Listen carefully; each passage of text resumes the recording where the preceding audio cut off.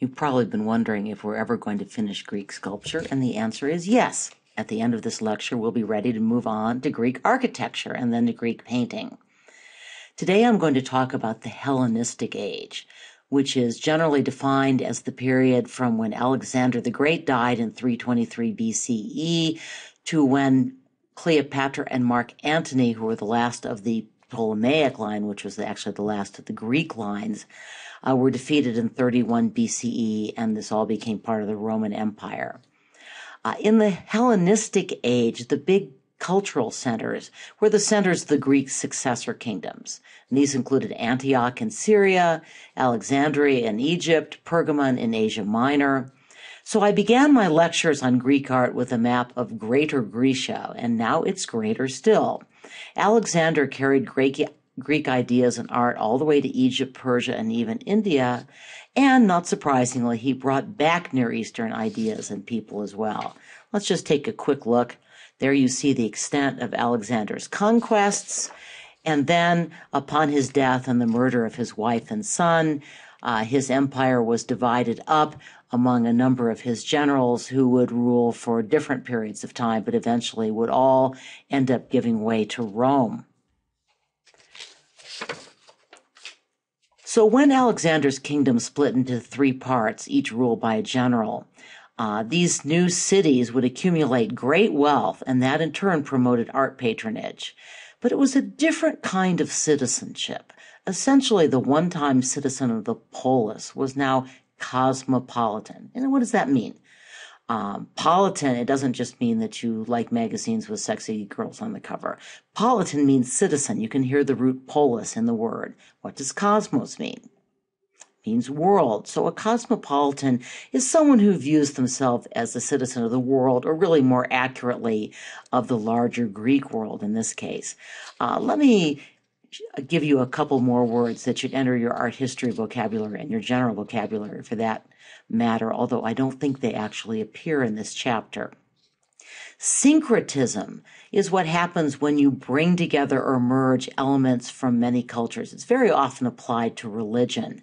So Greek and then Roman religion, for example, became increasingly syncretistic in this period because it absorbed concepts, even gods, from the East. And in the next unit, we'll see that Buddhism actually picked up some artistic influences from the Greeks as well, due to Alexander's invasion. Oikumene. It means household, which in Greek terms was the essential family and economic unit. It interested me when I was looking into this, that this is the root word, I knew it was the root word of ecumenical, which is the term we use to describe cooperative efforts by diverse churches.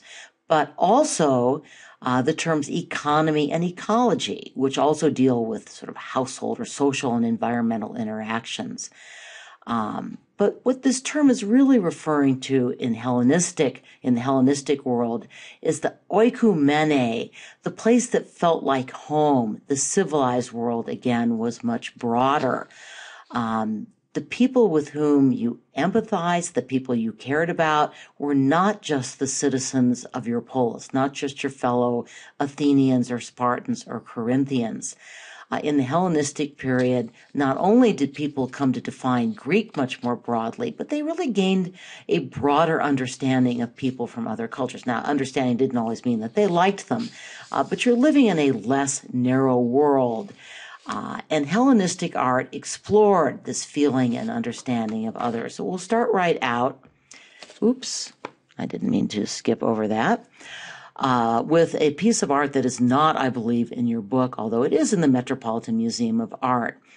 This is a very small, quite exquisite Greek bronze from this era. It's thought to portray a dancer, an Egyptian dancer, in Alexandria, Egypt, which is one of the cosmopolitan cities where Greek culture met and married Near Eastern culture. The subject appears to be exotic and foreign, and yet the statue exhibits many Greek artistic characteristics. So what are some of those characteristics?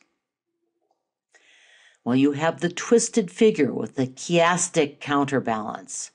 The outstretched leg balances the opposite outstretched arm, for example. You have the clothing, the drapery folds that both reveal and conceal her form. Look at her leg, for example, how clearly it's revealed, and yet the drapery is exquisitely rendered. You have that sense of movement, and even though it's veiled, you still have an expressive face. All of this identifies the veiled dancer as a work that's Greek rather than Egyptian in style. I mean, you know something about what Egyptian style looked like, and it carried on through the Greek period.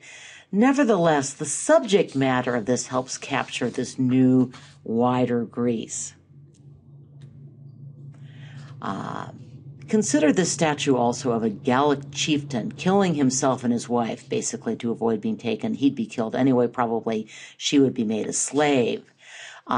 This is shown from several directions. You're going to see a number of slides like this, even though I kind of dislike the busyness, because you really have to approach these statues from several directions to capture the full range of movement and narrative. These are fully in the round. They fully occupy open space around them. Sculpture is no longer contained within the block of the rock, if you will. This work was originally placed on an altar in the Hellenistic city in Asia Minor, Pergamon. Again, we'll come back to that when we get on to architecture. Notice that these are sculptures of foreigners, and that the sculpture does depict them as foreigners. They have these different, slightly wild hairstyles, different kinds of clothing. Again, this is evidence of Hellenistic cosmopolitan culture, interest in the foreigners. Art is no longer all about Greeks. But what I think is particularly interesting is that while defeated subjects, as you know, are not a new subject of art. I mean, think of the beheaded heads, bodies on the Palette of Narmer, or the enemies falling off the mountain in the Victory Stele of Naram Sin. But have we before seen this kind of sympathetic treatment of the defeated? Again, I think this is evidence of the more empathetic, expressionistic, and passionate art of this period. There's also a certain amount of fascination with death and dying, particularly among the warriors. So here's another sculpture of a dying Gaul. And this time we think a trumpeter. The wild hair and the neck torque, you see the sort of rope necklace, all that were apparently all that the Gauls, who are also called the Celts or the Galatians actually means Gauls, wore into battle according to tradition. So this identifies him as a foreigner. And yet look at that athletic young body. It clearly conforms to Greek standards of physical beauty. The other is not, depicted as beaten and puny. This is an admiring piece of work capturing a defeated enemy. And his face likewise captures a universal physical passion and, for that matter, pain. Again, this emotional expressivism is the most important and most easily identified characteristic of Hellenistic art. You should be able to look at a Hellenistic sculpture, particularly, maybe it's going to be hard to tell it from, say, a late classical period sculpture, but it isn't hard to tell it from older Greek works. And on that point, compare here the dying Gaul that I just showed you with an archaic period dying warrior. This was found on the east pediment of the Temple of Aphaea in Greece. I note for one thing that the lower statue, the archaic statue, is really a creepy example of the archaic smile. But what other differences do you see between the two figures? Well, I'd say that the Greek on the bottom is serene. He seems like he's almost content to die for his polis, fitting in with the concept of public virtue, of ethos. His body is muscular and beautiful. It's not writhing in death agony. The dying Gaul, just 250 years later, is dying, again, in expressive agony. Which figure draws your sympathy? And I guess I'd follow up with the question, is the Greek warrior on the bottom meant to draw your sympathy, or rather your admiration? Again, I think we're seeing art having a somewhat different purpose. This is really, to some extent, more art for art's sake, whereas the statue on the bottom is about the glorification of Greek warriors, honoring the gods. It basically is fulfilling a different purpose. We're seeing a very important evolution in art. Okay, this is another must-know sculpture, but it's also one I think you're going to find easy to remember. Nike is Athena in her role as the goddess of victory. No, it's not just sneakers. And here she is landing on a stone that is carved to look like a Greek warship. The statue was out in the harbor. It was incredibly dramatic. When she still had an arm, it was holding out a wreath to crown the victor in the naval battle. Again, you see a lot of characteristics of Hellenistic art. Notice how the clothing reveals more than it disguises the body. If anything, it adds to the erotic impact of the piece, that this almost cellophane-like material is clinging to her and revealing her body underneath it. Likewise, this windswept clothing is just a masterpiece of delicate carving. Technical skills continue to improve. And the outflung body, it goes beyond that counterbalancing symmetry, the symmetria of classical sculpture. This is asymmetry, movement, even the possibility that any moment she'll take flight. This is not a serene and still or even a particularly balanced sculpture, although it has its own rhythm and excitement. The statue also would have reflected light from the water, and that would have enhanced the sense of lightness and movement as well. So again, I feel like I'm repeating myself, sorry, but this is art as high emotional drama. But note, so that, we don't mistake the function, this is also art in the service of the state and its glory. Hellenistic art is more individualistic. It may be more sympathetic to the foreigner, to the defeated, but the honor of the Greek kingdoms will still be celebrated in art. Here's another opportunity to compare Hellenistic sculpture with earlier sculpture. These are both famous statues of Nike. You're actually going to encounter the one on the left when we turn to the Parthenon and the Acropolis, but you haven't seen it yet. But it's 410 BCE. It's going to be high classical. What similarities and differences do you see between this and this Hellenistic sculpture of the Nike of Samothrace, the winged victory? There are some very important similarities. There's the subject, of course, and there's the fact that both statues celebrate Greek victories. The winged victory is later from the Hellenistic period, so it's kings of that, I believe it would have been the Seleucid Empire. Both statues portrayed drapery beautifully, although I actually find the winged victory somewhat more dramatic, certainly more revealing, although they're both somewhat revealing. They do this revealing and concealing trick, so it's not new to Hellenistic art. Both of the statues convey movement, but the movement of the Nike adjusting her sandals, kind of a gentle, almost a friendly movement, whereas, the winged victory seems like she is in fact about to take wing. It's more active, it's more vibrant. I guess the word I would be inclined to use is it's more theatrical. Think of Peter Pan swinging in on those wires. This was sculpture designed to have an impact, not unlike a display in a Greek theater. Okay, well, do you remember Praxiteles, Lysippos, and Scopas? I'm probably, again, pronouncing those wrong. Actually, in fairness, I didn't tell you about Scopas when I was talking about the major sculptors of the 4th century, and I should have. This middle sculpture is in your book, and again, this is late classical. Notice the more expressive figures, the highly athletic, muscular young man, the sad older man reflecting on the death of youth. You also see a sculpture by Praxiteles that you didn't see before, another famous one, Apollo the Lizard Slayer. Again, a little ironic because this really isn't Apollo as the conquering god. Again, notice the more slender form that's typical of the 4th century, the late classical period. And then from Lysippos, you see Eros swinging a bow. Cupids become much more popular in this period, more sentimental. There's more family focus. The children look more like children. So again, these are 3 of the most famous 4th century Greek sculptures. And as I said, I should have included a work by Scopas before. But all 3 of these late classical sculptors paved the way for the more emotional, more spatially filled and dramatic, more twisted or contorted, and I would say more erotic art. And this trend would continue in the Hellenistic period. So it's just kind of a quick review of where we came before. You might be in a situation where the AP would ask you to distinguish between late classical and Hellenistic. But my guess is most of the time they're going to give you a sharper contrast than that. But, don't count on it. I could be wrong. Okay, this again is one of the most famous pieces of erotic art, or at least provocative art in world history, the Venus de Milo. Once again, I'm including multiple images despite the busyness, because you can only see the full power of this sculpture by viewing it from multiple directions. Note that it is larger than life, and that the dress slipping down, there's the question, will it slip off, is actually a tease that renders the statue even more provocative.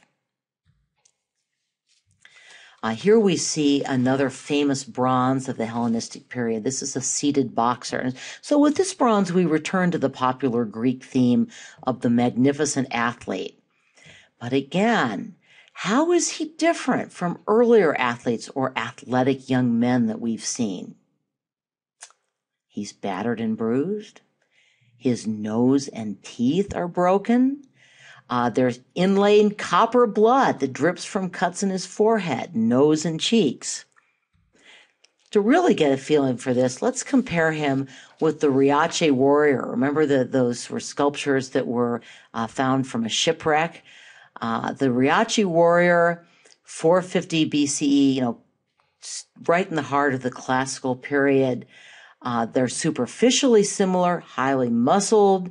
They use the bronze, although notice that in addition to seeing the muscle on the seated boxer, you also see a few folds of fat. Perhaps he's aging, perhaps his skin is not as firm as it once was. Not quite the same perfection you see in the Riace warrior, but a much, much more expressive face. I just think the emotional impact of these true works is greater. And also, this is Greek art that is not only celebrating the immediately successful hero, and in that spirit, this is really an exquisite sculpture. But this old market woman almost seems like a parody. I don't think it's really intended to be, but of those beautiful women with their drapery slipping off their body. It's slipping off her body too. You don't necessarily want it to go any further. But again, it's used to conceal and reveal, and it's beautifully sculpted.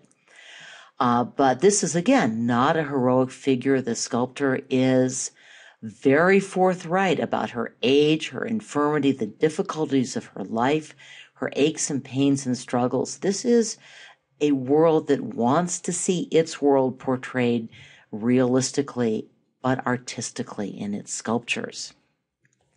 Okay, I mentioned this in class. This one is very famous, and really of all the sculptures I've shown you, it seems to be the one that has most frequently appeared on the AP test, which doesn't mean it will appear on yours. But with this sculpture, we come to the end of Roman Greece. This work is actually from the early 1st century CE. We haven't seen those initials for a while, so this is after 0, after the birth of Christ. And it was unearthed in Rome in 1506, and by the way, Michelangelo was looking on as it was unearthed, and it's considered to be a statue that influenced him quite a bit. That's a very common AP question. We're not to Michelangelo yet, but I might as well tell you that. It was found in the remains of the palace of the Roman Emperor Titus. The original, according to the Roman historian Pliny, was attributed to, and I really am going to probably butcher these names, Athenodorus, Hegesandros, and Polydorus of Rhodes. If you get this on a multiple choice test, and I have seen it on a multiple choice test, I would recommend is you remember the Rhodes part, and you'll probably get it. Lycaon was a Trojan priest who saw through the ruse of the Trojan horse when it was offered by the Greeks.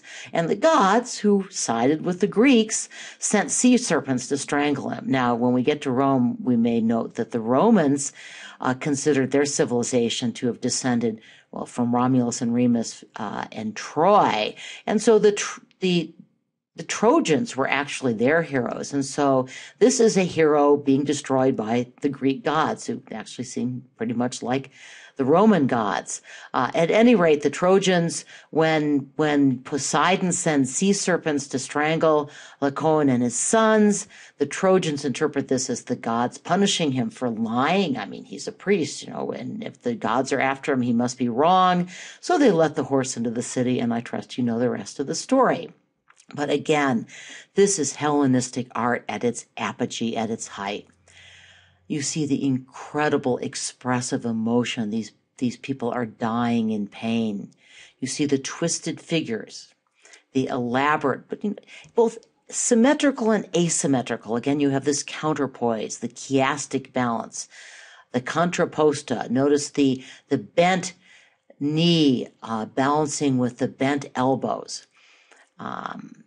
You see a dramatic view from every side. I haven't put as many in because I didn't want to take away from the power of this sculpture. So, we made it.